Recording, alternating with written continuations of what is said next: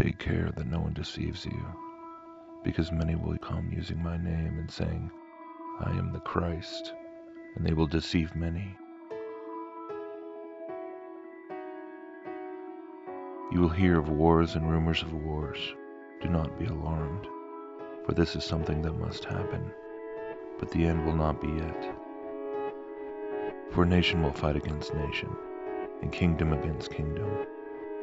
There will be famines and earthquakes here and there. All this is only the beginning of the birth pangs. Then they will hand you over to be tortured and put to death, and you will be hated by all the nations on account of my name. And then many will fall away. Men will betray one another and hate one another. Many false prophets will arise, and they will deceive many. And with the increase of lawlessness, love in most men will grow cold. But the man who stands firm to the end will be saved. This good news of the kingdom will be proclaimed to the whole world as a witness to all the nations, and then the end will come. So when you see the disastrous abomination of which the prophet Daniel spoke set up in the holy place, let the reader understand. Then those in Judea must escape to the mountains.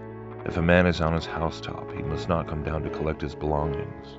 If a man is in the fields, he must not turn back to fetch his cloak. Alas for those with child or with babies at the breast, when those days come. Pray that you will not have to escape in winter or on a Sabbath, for then there will be great distress such as until now, since the world began, there never has been, and never will be again. And if that time had not been shortened, no one would have survived. But shortened that time shall be for the sake of those who were chosen. If anyone says to you, 'Look, here is the Christ,' or 'He is there,' do not believe it. For false Christs and false prophets will arise and produce great signs and portents, enough to deceive even the chosen if that were possible. There I have forewarned you. If then they say to you, 'Look, he is in the desert,' do not go there. 'Look, he is in some hiding place,' do not believe it. Because the coming of the Son of Man will be like lightning striking in the east and flashing far into the west. Wherever the corpse is, there the vultures gather.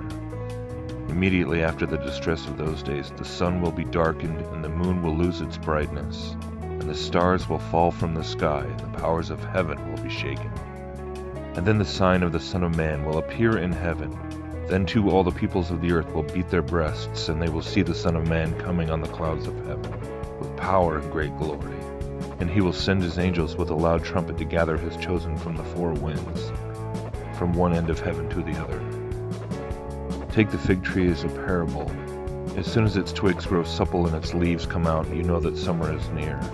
So with you, when you see all these things, know that he is near, at the very gates.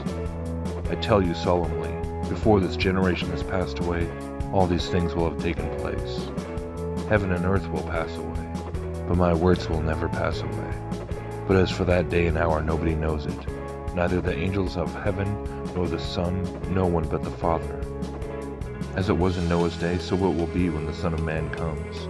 For in those days before the flood, people were eating, drinking, and taking wives, taking husbands, right up to the day Noah went into the ark, and they suspected nothing till the flood came and swept them all away.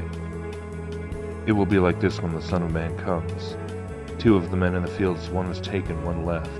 Of 2 women at the millstone grinding, one is taken and one left. So stay awake, because you do not know the day when your master is coming.